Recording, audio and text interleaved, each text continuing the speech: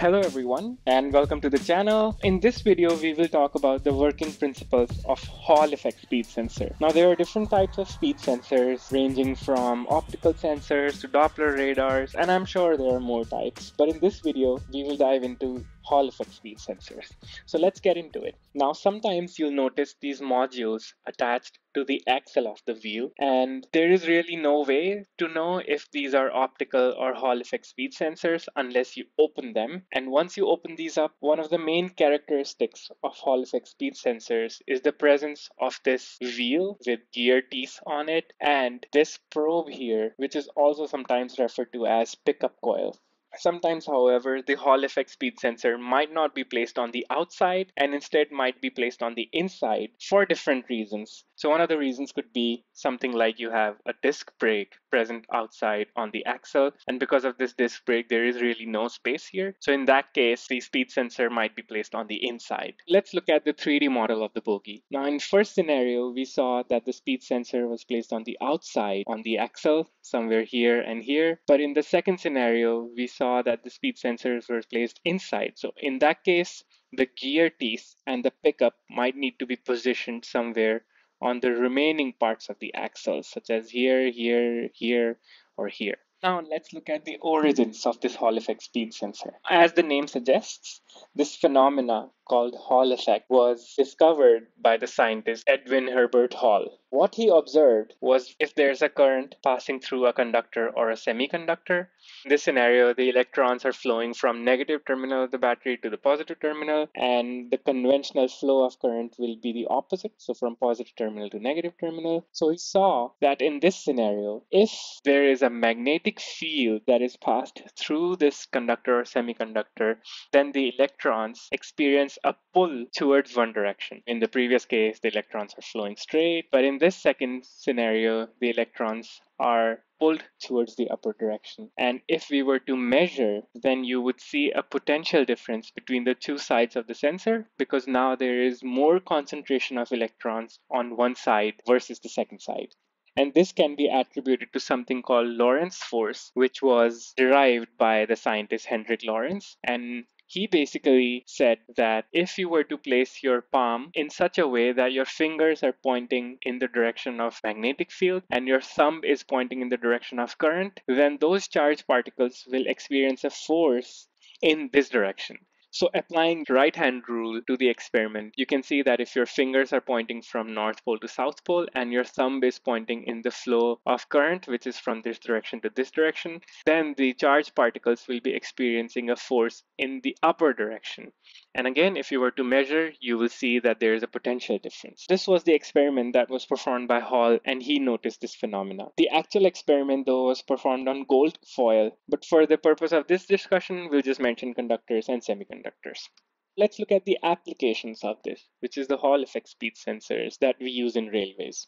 Take a permanent magnet, and that will have these imaginary field lines coming out of it. And if you remember the discussions from the axle counter video, these lines are representations of magnetic influence or magnetic field. They start from North Pole to South Pole, and they seek path of least resistance. Because of this property, if the field lines were to be something like this in the open space, if I were to now bring a ferromagnetic material in between, then the field lines will concentrate and pass through that material, because that material is now path of least resistance for them. Going back to our original setup, this is the magnet with imaginary magnetic field lines. And if I were to bring a ferromagnetic material, the field lines will concentrate and go through the ferromagnetic material. Let's place this conductor or semiconductor, which we'll also call the Hall effect sensor, on the magnet. Right now you have field lines which are spread out and going in all directions. But if I were to now bring a ferromagnetic material, these field lines will now concentrate and go through that material, because it is now the path of least resistance for them. So like the original Hall experiment, if I were to connect a battery and now you have electrons flowing through this Hall effect sensor, that the electrons will now experience a force because of which they will be pulled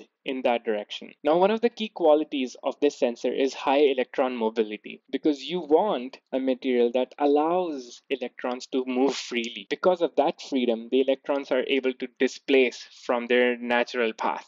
In the presence of ferromagnetic material, the field lines will now concentrate, meaning the the field will be stronger, meaning this V will go up. Because of that, these electrons are now experiencing a higher force. So in the previous scenario, they are experiencing some force, and in the next scenario, they are experiencing higher force. So the displacement is low and high, low and high.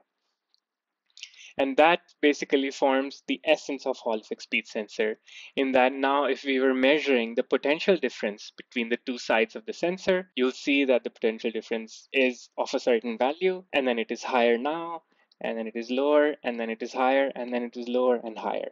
If we were to measure the potential difference, it's of some value, then it's higher, then it's lower, then it's higher. Now, extending that concept, instead of having that ferromagnetic box, now we have a ferromagnetic wheel. And as the wheel rotates, you have the magnetic field lines that are constantly getting more concentrated and less concentrated, which then gives rise to this potential difference being measured through the sensor. As you can see, this air gap also has a lot of influence on the potential difference, which we'll discuss later on in this video. So a more realistic representation of what I was showing you before would look something like this, that you have a wheel with gear tooth, and all of this setup on here is condensed into small probes that are then placed against the gear wheel. And instead of permanent magnet, you could also have a solenoid. So far what we saw were pulses of uniform width. But in reality, the width of the pulses constantly changes based on the speed of the wheel. So as the wheel speeds up, the pulses become smaller and smaller, and rightfully so, because now you have more teeth passing through the probe per unit time. So let's look at this experiment above. You'll see that as this speeds up, the pulses become smaller and smaller. And that's how it happens in real Hall effect sensors. So let's look at some high-level calculations. If the diameter of the wheel is d, then the distance traveled in one revolution would be pi into d. And let's assume the number of teeth in the gear teeth is n. Then the distance traveled for every single tooth or for every single pulse would be pi into d divided by n. Now at any time, if the frequency received from the sensor is f, that would mean that there are f number of pulses per second. And if there are f number of pulses per second, that means the distance traveled would be the distance traveled per tooth multiplied by the number of pulses or number of teeth per second. And what is speed? Speed is distance traveled per unit time, and that's exactly what this is, which is distance traveled per second. So in summary, the wheel rotates, and when wheel rotates, the gear tooth assembly rotates, and when that rotates, it gives rise to changing magnetic fields, and when the magnetic fields change, it gives rise to changing pulses, and when the pulses change, that results in calculation of speed that is then displayed on the HMI. So far what we discussed was single speed sensor, which can be used to calculate speed. But if we used two speed sensors, now that can be used to calculate speed as well as direction. So let's look at this here. In case of a single speed sensor, you have pulses being generated like this. In case of two speed sensors, you have now pulses being generated like this. And if we were to combine that information, we can see that now if the signal A switches first and B switches second, that means that the wheel is rotating in clockwise direction. Same way, if this pulse is leading, meaning the B pulse is leading and then A is following, that means the wheel is now rotating in this direction. So now with two channels, we can also know the direction as well as the speed. In reality, the two channels look something like this, that you only have one sensor, but now you have two sensors. One thing to note, if I were to go back, is that the spacing between A and B has to match the spacing between these gear tooths, because if B were to be slightly on the left and right on top of the teeth, the waveforms would not look like this, and you would not be able to know the direction. So that means only a specific type of wheel can go with the two channels, and you cannot just use any wheel.